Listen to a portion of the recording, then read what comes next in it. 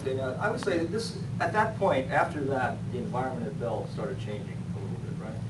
Would you have gotten into EUV lithography just out of intellectual curiosity? I did. You did? I did. Oh, okay. No one said, do this. It turns out a colleague of mine who I'd worked with on atomic beams, Rick Freeman, I think he was a department head, was he not? And he, pardon me? He was the department head at Murray Hill. Yeah, oh yeah, he was a department head at Murray Hill. I was at Holmdel. But actually, a lot of our work was done with Rick's atomic beam machine. He'd gotten his Ph.D. using atomic beams. And I had wanted to do some atomic beam experiments, but I didn't know how to build an atomic beam machine. So Rick and I were friends, and we got together and did some nice experiments with his apparatus and my lasers. Anyway, Rick and I and others would run at lunchtime, and we were close and collaborated on lots of things. Now, Rick was really an atomic physicist, but for some reason he got the idea he'd like to look at ways of making ever smaller features in lithography, you know, the techniques by which you make integrated circuits. And he formed a group. And I kind of had a short-term view of things. For instance, when we had cooled and trapped atoms, there's a whole plethora of interesting ways in trapping. And in fact, tons of research that has come out of cold atoms trapping. That actually sounds like laser cooling. Is that what Laser cooling. won the Nobel Prize for laser cooling? Yeah, Steve Chu won the Nobel Prize. He was one of our colleagues. And the Bose-Einstein condensation ultimately. So this is the precursor work to all of that. Probably 6 to 9 Nobel Prizes came out of this work. Yeah, and so Steve, for instance, wanted to continue on in this field, and he did very well. He became a professor here. I don't know if you knew that. He was a professor at Stanford for a number of years.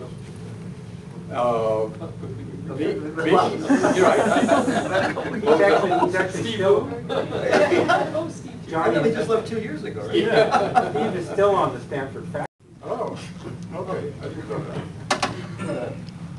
that. Anyway, Steve wanted to continue on in this field, did exceptionally well, of course. I just, for some reason, get the 7-year itch. It's time to try something new, and maybe it was a dumb thing to do, but Rick and I were talking about what he was interested in, and I eventually said to him, hey, do you mind if I join your group? And he was kind of like aghast. He said, you really want to get into this? Because it was very applied as opposed to what we've been doing. And I said, yeah. And I really enjoyed it. It was a totally new field. That meant we had to go around, talk to people who knew more about lithography. So what calendar year was that about?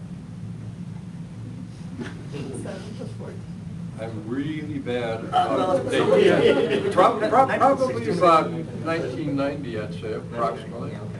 About 1990. And you know, we learned about all the things you cannot do in lithography.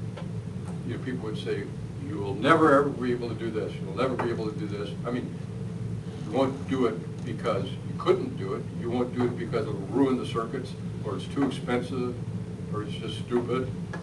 And it's very interesting because as lithography goes on, it turns out if there's not something else available, they'll do these things that are stupid, too expensive, or will never work.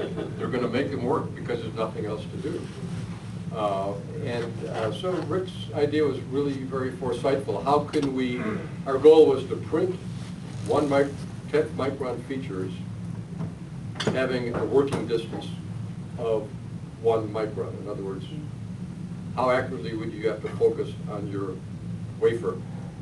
1 micron seemed like pushing it, but possible. And the 10th micron was way beyond what people were doing at that current time. And so we started thinking about that. Eventually it dawned on me that there was a kind of interesting chart you could make, you know. The resolution is determined partly by the numerical aperture of the system and the wavelength of the light.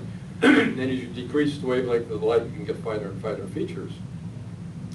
And on the other hand, the depth of focus is related, once again, to numerical aperture and the wavelength, except it goes the other direction.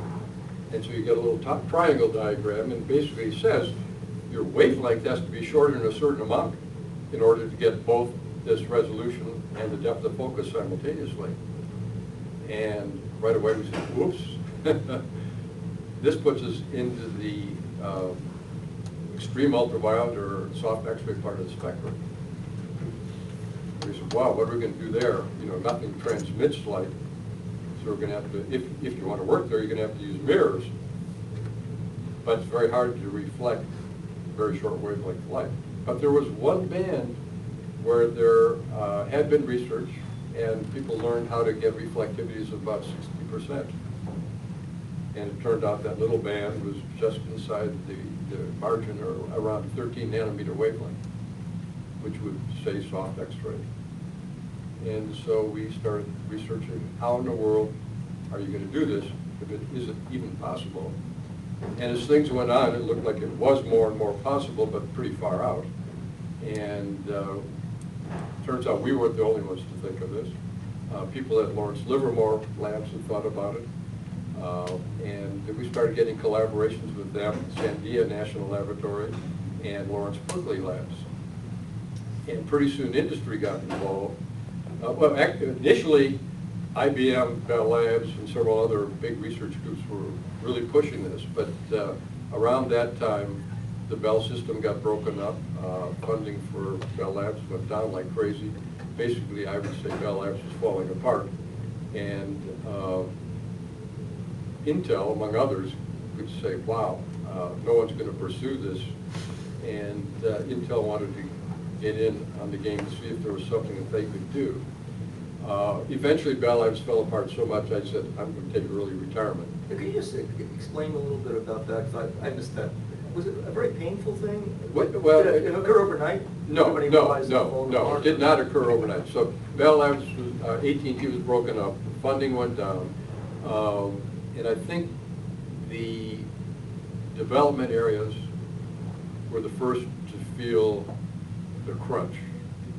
Or at least that's my perspective. And so while some parts of Bell Labs were definitely cutting back, it seemed to me that the influence on research, because we were probably a small fraction, this is something, okay, people think of Bell Labs as being the research group, but actually the research group was a small fraction of the entirety of Bell Labs.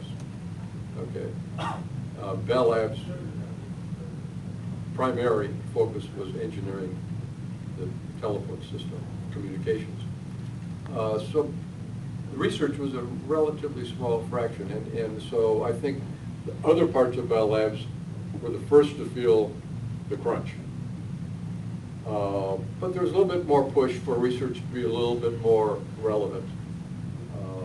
But people saw the handwriting on the wall, and a lot of people started leaving, although you left before that. I left because I didn't like New Jersey.